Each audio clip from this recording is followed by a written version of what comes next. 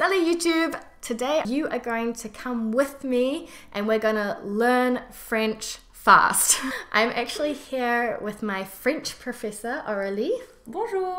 And we've come up together with an amazing plan, which is how to learn French super quickly, because in the next 3 months I need to up my level of French a lot because I'm going to be passing my DELF B2 exam. If you're actually looking for a French professor in Paris or anywhere in the world, I definitely recommend Allez because she actually specializes in French courses online as well. So you can find me on my website, which is called parisoclock.com. You'll find all the info there. Sharing my love for French and the French culture is a passion.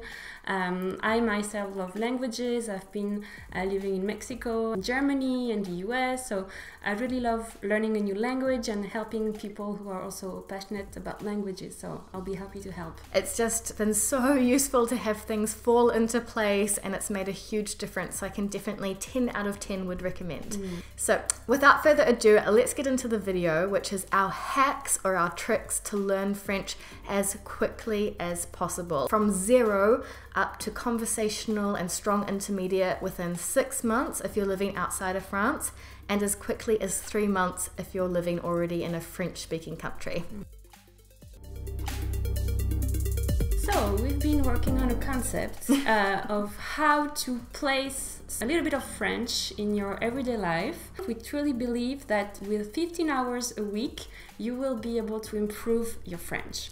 So 15 hours a week might sound like a lot of time. It sounds like a lot. It does, but we have some really good tricks that will definitely help you. The first thing that you could definitely do is to put some French in your daily habits by listening to a podcast. It's about taking those rituals that already exist. We assume that 30 minutes per day in the morning, you're either doing some sport or you're listening to music or something while you're getting ready in the morning, or you're on your way to work or school, whatever it is, but we assume you have 30 minutes in the morning. There are some very good podcasts in French. Have it on your phone, you put your headphones and you're ready to go. So we have some recommendations. So actual podcasts to learn French. The first one is Coffee Break French. And this is a podcast where they actually take someone who speaks no French at all. And the first season is about teaching her all of the basics. And so you learn along with her. And then you've got season 2, 3, and 4, which become more and more advanced. Then we also recommend listening to podcasts for enjoyment on topics that you're actually passionate about. And I'm going to put a link down in the description box below with a list of 30 podcast ideas to get you started.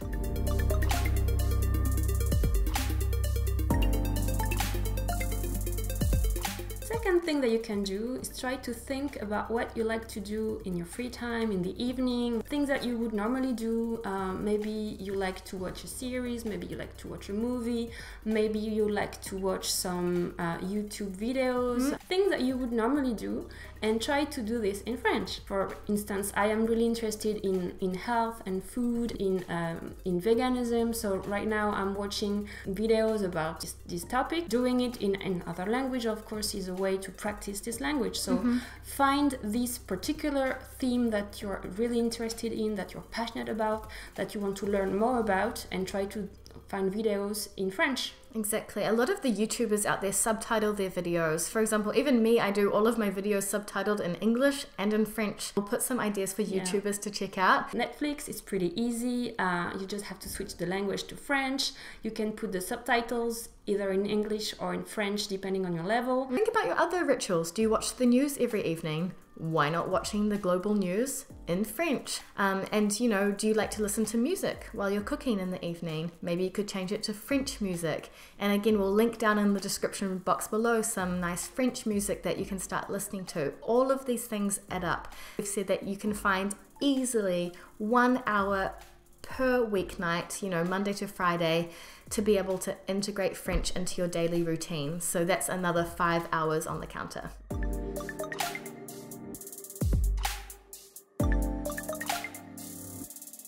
Another idea to make things really stick is to play with these kind of applications that we have available to us. So what I would recommend is to take something like Duolingo or Babbel and to do it 15 minutes a day.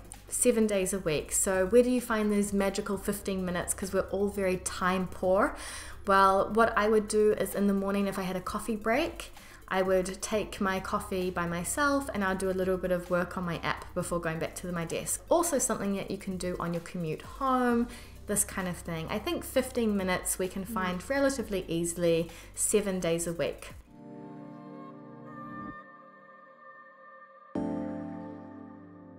So now let's move on to what you can do at the weekend when you have more time. So something that you could do if you like to watch movies is watch a movie in French, of course.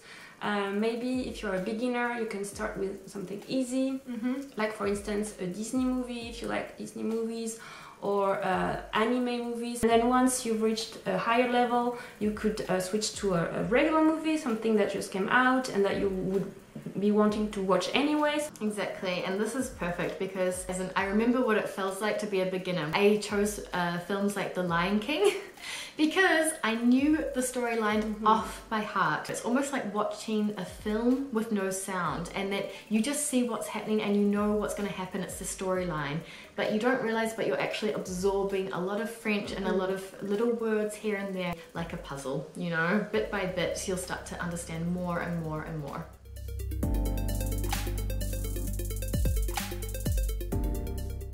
It was gonna come, and I'm so sorry. You knew it was coming. The French grammar. Yes, it's tough. Yes, it's complicated. But all we're asking for to add to the counter is 2 hours per week. It depends on how you like to learn, but this...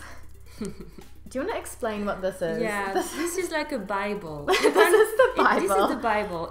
Even for French people, when we are little at school and we need to learn French grammar as well, that's what we use. It's very, very well done. It's very precise. You find all the rules that you really need to know. If you're someone who enjoys rules and you're someone who likes to write things down and learn things off by heart and this kind of thing, this really is, you know, as Aurélie said, it's the Bible, so you can't do much better than this. It's very detailed. If you're someone like me and you need something very practical, I need to do the exercises. I can read, you know, the rules and it doesn't make sense to me, and then I start doing the exercises and things start to click. And so I use this book, which is Grammaire Progressive de Français, and actually you have the beginner, intermediate and advanced levels, and it's just, there's like 1 page of explanation and then it jumps into exercise after exercise after exercise, and you've got the answers. There are lots of, like, let's say more fun books out there. Like there's this book, The Frequency Dictionary of French. It's the 5,000 most frequently used French words, for example. If you're someone who just wants to jump into conversation, doesn't really care about the academic side and just wants to get going, something like this might suit you a little bit more. There are loads of options out there. I'll put all of the links to these down below in the description so you can buy them if you'd like.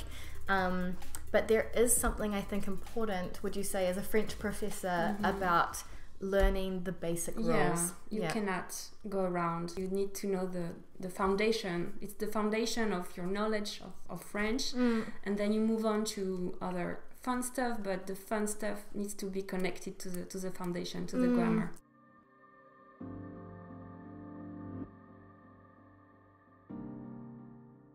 At the end of the day, it all comes back to speaking, to practicing, to just speaking. So conversation is really key here for you to improve your French. So this will take just 1 hour per week. There are tons of things you can do. Probably anywhere in the world you will find a French club.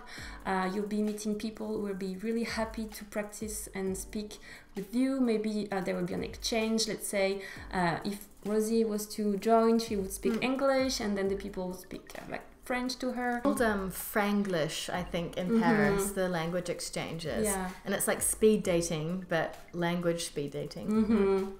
And if you don't have access to such a club, you will find tons of websites online. Some will be free, it will be an exchange also. It works both for speaking and for writing, because there are also, you know, websites where you can find French pen pals, for example, and this kind of thing. That's why we said at the start that this plan will get you up to conversational and easily and 6 months if you're outside of France, but if you're in France, it's only 3 months, because you have so many opportunities to speak that it should all come together a lot quicker. Just one note on the speaking, and I know it's so easy to say and harder to do in reality, and I was a huge victim of this, so I'm speaking of experience. Like, don't worry about the mistakes. Honestly, it's like the more mistakes you make, the better, because you'll learn that much faster.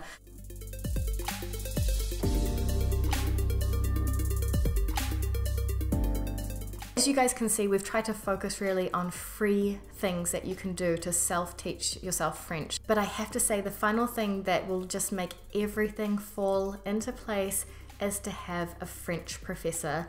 And what we're talking about here is 45 minutes to 1 hour per week for maybe 2 to 3 months, and you'll see a world of difference. This person will follow your progress. They will identify the points that you need to work on. They will adapt their class to your specific needs. With a one-to-one relationship, it's really helpful, and it's really, I think it goes faster for you to improve, because it's really focused on what you personally need. If you're super serious about investing in learning French and becoming fluent to the point where you can converse with native speakers, I think it's definitely money that you won't regret spending. You know, you've got French professors like Allez who actually, I mean, they don't need to even live in your town. You can do it by Skype. We have no problem paying, you know, X dollars monthly for our gym membership. Or, you know, think about it this way. You're training your brain to be able to have a brand new skill and a new language. It's like buying a gym membership for a few months to get nice and fit in French.